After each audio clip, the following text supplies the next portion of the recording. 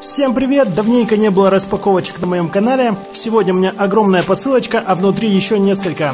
Все это товары, которые я выиграл за монеты алиэкспресс, купил за 1 цент. Давайте начнем.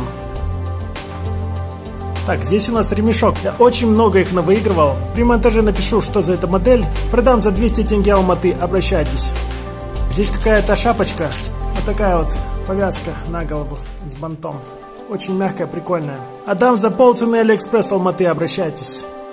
Наушники, смотрите, белые наушники. Я, по-моему, такие уже выигрывал.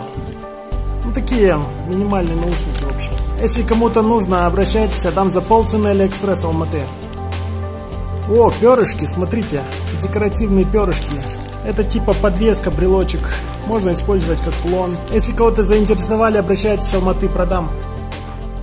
Ободочек, смотрите. Какой-то мягкий материал обшитый. Прикольный. Отдам за полцены алиэкспресс Алматы. Смотрите, серьги, луна и звездочка. Прикольная. Отдам за полцены алиэкспресс Алматы. Магнитная зарядка, коннектор. Скорее всего под iPhone Lightning.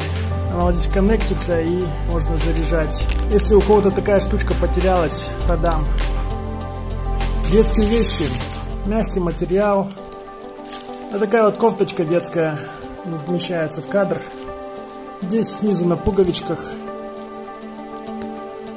заклепки. Я не знаю, сколько она стоит, но если кому-то нужно, обращайтесь. О цене договоримся. А может, кому-нибудь подарим, не знаю. Декоративные цветочки, розочки. 10 штук здесь.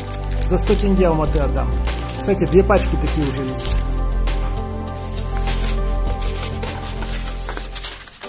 Анджелина Джоли. Зацените. Если кому-то нужен такой постер, обращайтесь. За 50 тенге отдам. Стикеры Наруто. Вот такие вот стикеры. Если кому-то нужны эти стикеры, обращайтесь, Алматы. За полцены алиэкспресса дам. Мне уже кто-то их спрашивал. Силиконовый чехол какой-то. Скорее всего, от велокомпьютера. Напишу при монтаже на какую-то модель. Если кому-то нужно, обращайтесь. 100 тенге Алматы отдам.